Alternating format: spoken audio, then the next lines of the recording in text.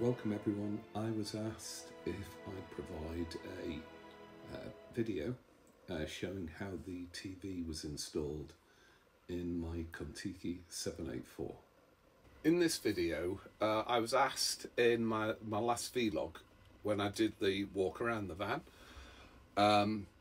how you would attach the TV to this wall here within the Kon Tiki, how this was actually done. So our dealers actually did the install for me, and what they've actually done, I'll get a close-up in a minute, is they've got a piece of wood here which matches the panel boarding that's used to put the fridge in here, and they've actually attached this block of wood to the side here, or this piece of panel. It is identical to this paneling inside the van, and that's been attached with 4 screws. And if I'll get a close-up for you now. So if I can just do this.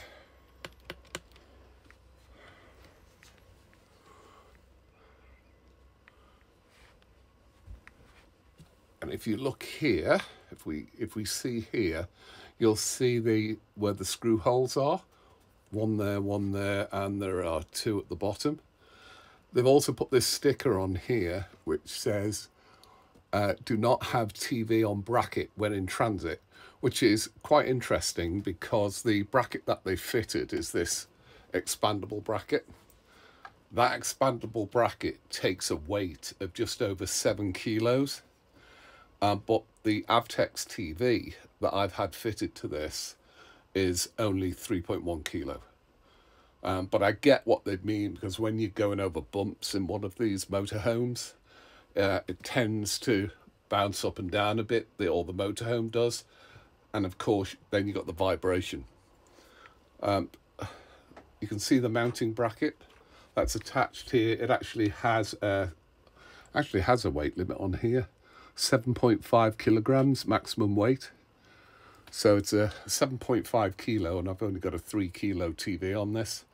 This bracket is the one that I asked them to fit. It's really popular.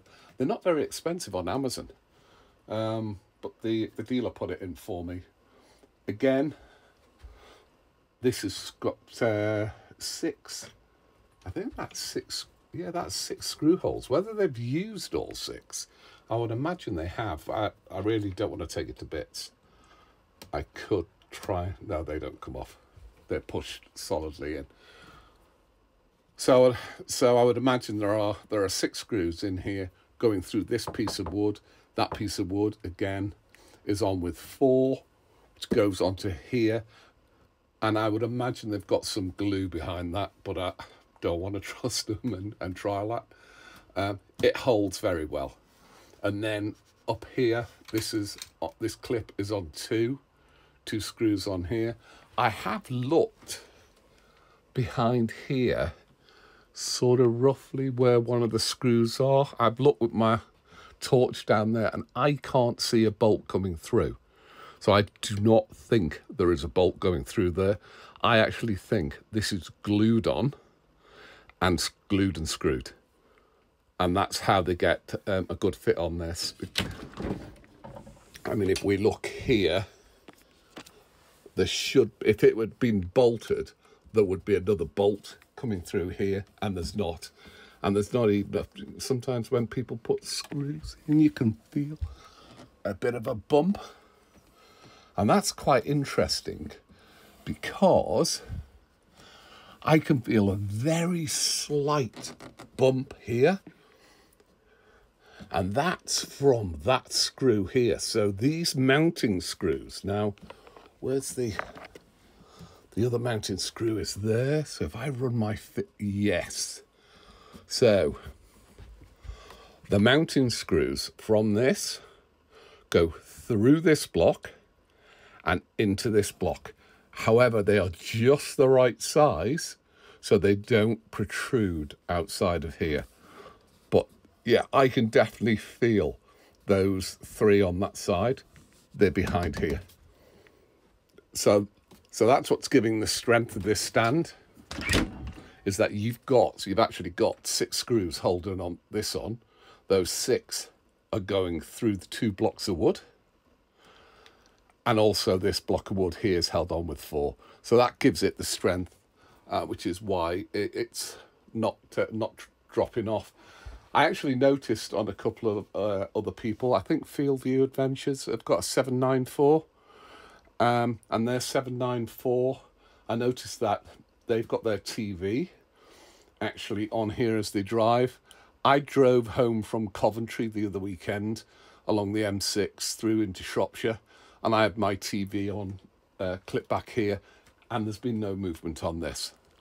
Now, attaching the TV, I had a cobbled together aerial wire from home that I've used on this till I get myself. I want a shorter black cable to come across, but they're just showing how the TV mounts.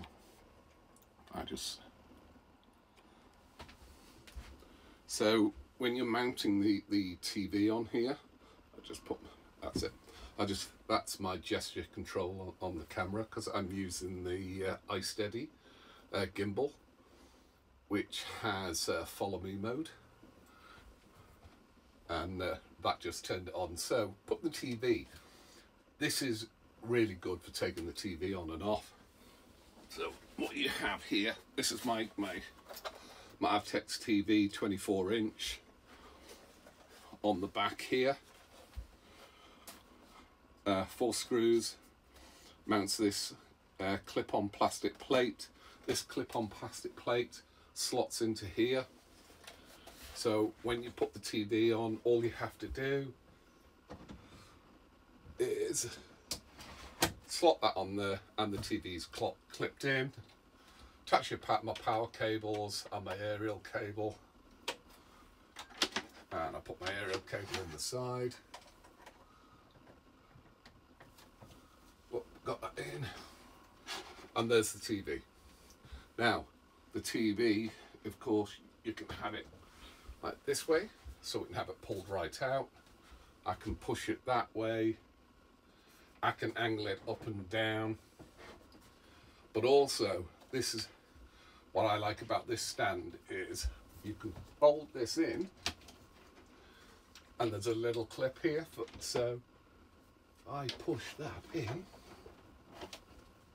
things never go right when you, and that goes on,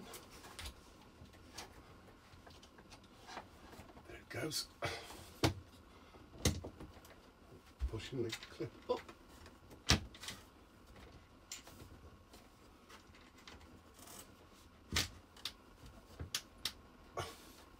there, and the TV is now clipped into the back here, so it can't come out. It can still move a little bit back and forward, but it actually doesn't pull out at all, not unless I pull the clip up on the back. I pull that clip up, that releases it on the stand, so that when I'm in transit, I can just take the cables off, just tuck my cables away there, little clip on the back, just push the clip, lifts it off, TV's off, very lightweight, as I say, 3K, and then that can go on the bed or wherever for storage. So that's for one of the subscribers who wanted to know how you install this. Yeah, you get another block of wood. So the recommendation is, do not screw this stand straight into here. You need a block of wood behind, preferably one that matches this colour. Probably your dealer would be able to get you a piece of this, or you might be able to get a piece of this online, because it's probably a very common colour. So I'll just put that back, tidy that up. As I say, there's that little clip that I just showed here, that's that.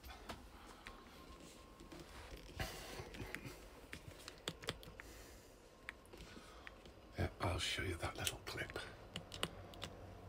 If I can, there. can see. Can you see that clip there? No. Okay, so that's the piece on the TV.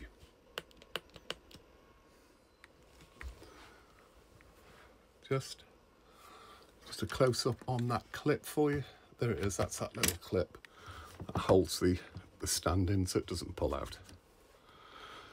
Anyone who's interested in the power, at the top, the bank, you've got a 12 volt 6 amp. The top, you've got a satellite and aerial, you've got a 240 volt, and then there are two USBs there, a 5 volt 2.1 amp, two of them, they're USB-A, down at the bottom here. So thank you very much for watching.